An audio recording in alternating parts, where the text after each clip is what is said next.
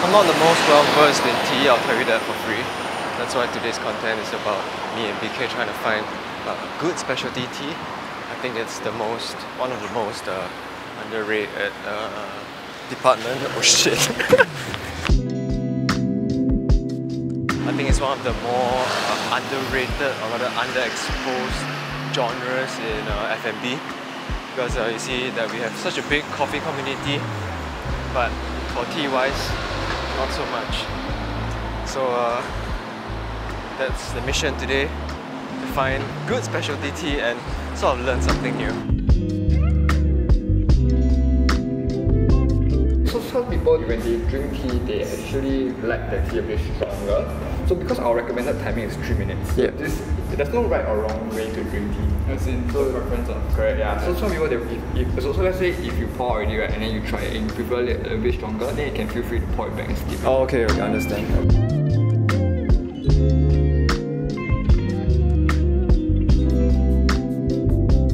What do you think about the teas here? Nice, clean, flavorful, but it depends on what you get, right?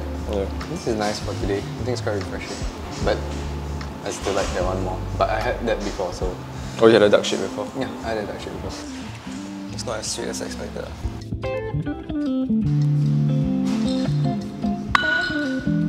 Vibe is on point, like it's really chill, very cool, calming, cozy, really feels very comfortable enjoying the tea there. They have so many variations to try from. I tried some of them elsewhere already and I've been there before, so I tried a couple. So, you know, it's endless combinations. They got nice kicks as well, you know, to pair if you like. Walking out of the shop feels very different because all of a sudden, like, you're brought back to reality, so it's a bit weird. So, but it was enjoyable. Well, I think it's a very good entry point for someone who hasn't been really exposed to tea. I had the dark shade, which is a bit more premium oolong. So to me, what do I think? I think it's a bit more floral, fruity. Like, I know what I like and I know what I don't like, but I cannot articulate more than that. So I really like it because it's quite fragrant. It's less dark than your standard oolong tea. You had a double steep as well. A double steep, yeah. I think one of the things I've learned so far is that your double steep makes your tea a bit drier. Rather, you pointed it out, so that's something for me. Alright, so we're in Chinatown now, and then we're going to go to another tea bar called Silk Tea Bar. I've been eyeing this place for a while. I think I wanted to come since pre-COVID, if I'm right, but I never had the chance. I heard the aesthetics are pretty bomb, right? I don't know, man. But I'm just going in with zero expectations. We'll figure it out. Yeah, let's go.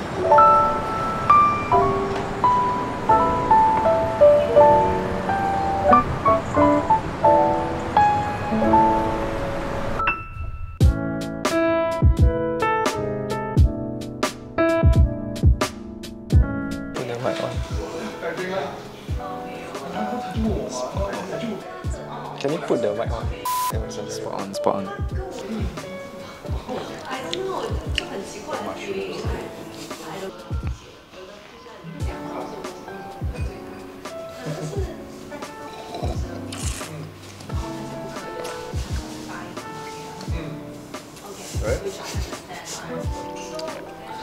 It's like I'm drinking Far East Flora, bro. And finish at the back, right? The woody bug, there's this like bug taste, right? Dang.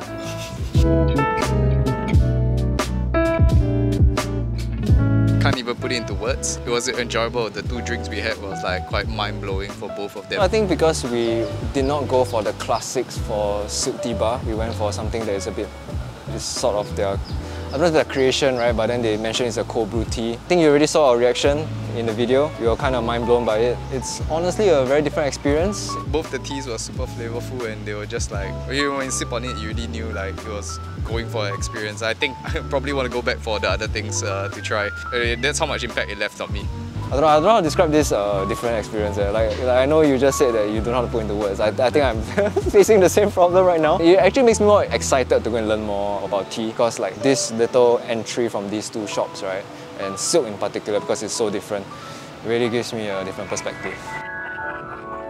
I guess with different steeps, you kind of get different taste profiles. You know, like I already mentioned earlier, the second steep does give you a drier mouth feel. But just now, one of the staff, right, I don't know what you call the version of barista, but basically he told us that with every different steep, there'll be subtle changes, and that's something that I'll be quite interested to go and find out in the future.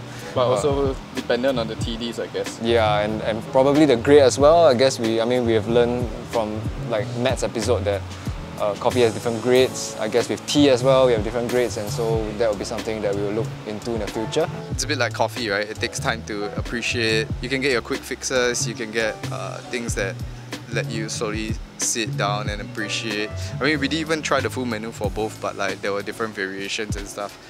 I actually think there's way much more to explore, and you know, like paying a premium or whatsoever, I think it's worth it for the experience if you have the time for it. We'll definitely be ready for more tea, and we can bring more people with us so that we won't get so teed out early in our sort of like road trip.